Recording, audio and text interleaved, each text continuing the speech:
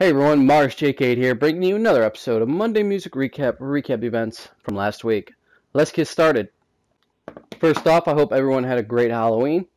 Lacey Sturm, formerly of Flyleaf, has announced that she will be resurfacing with a debut solo album titled Life Screams. It is set to release sometime in 2016. There isn't an official date yet. Hopefully that will be coming soon. Either way around, I am thrilled to hear that she's doing this. She's probably one of my more favorite vocalists, so I can't wait to hear what she's got. Anyways, the first single is set to be released on November 6th and is titled Impossible. To learn more, be sure to check below in the description. I'll leave a link for you guys. Panic at the Disco has announced their new album, Death of a Bachelor. It is set to be released on January 15th, 2016. Tonight Alive has announced their new album, Limitless, which is set to be released on March 4th, 2016. We Came as Roman members David Steffen, Lou Cotton, and Andrew Glass have started a new super heavy band, as they describe it, called Crucible. It also features former Taproot drummer Neil Fredrill. Silverstein frontman Shane Told has announced he will be releasing a solo album in the near future.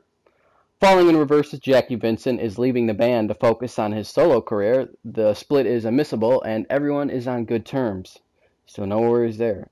If this is according to both statements released by the bands, and if you want to check that out, I will leave it below. We the Kings has announced they will be releasing a new album titled Strange Love on November 20th. You can check out the artwork below. Brand New is in the studio again, but has seen that they've been playing this game for a little while now. I really don't know whether that's going to mean anything or not. Here's hoping, though. Former Every Time I Die drummer Ryan Ledger has teamed up with Norma Jean frontman Corey Brandon and ex-Dead and Divine guitarist Chris LeMasters to form a new project called 100 Suns. Adele has announced she will be releasing her new album 25, which is set to be released on November 20th. Mars, what are you doing posting news about Adele? I don't know. I like Adele. Shut up. All Shall Paris has announced they've reunited with their old lineup. If you want to learn more, check them below the description. Coheed and Cambria has announced a new U.S. fall tour with Glassjaws. Dates released. If you want to check those out, check below in the description.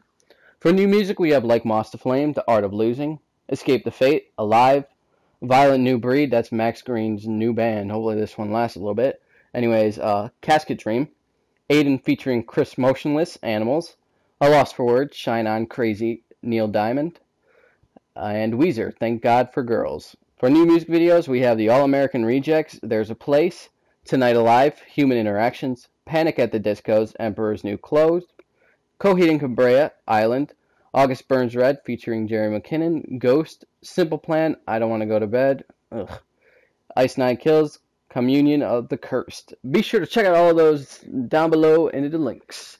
Thank you for tuning in to another episode of Monday Music Recap. I love you guys, and I'll see you on the next one. Mars out.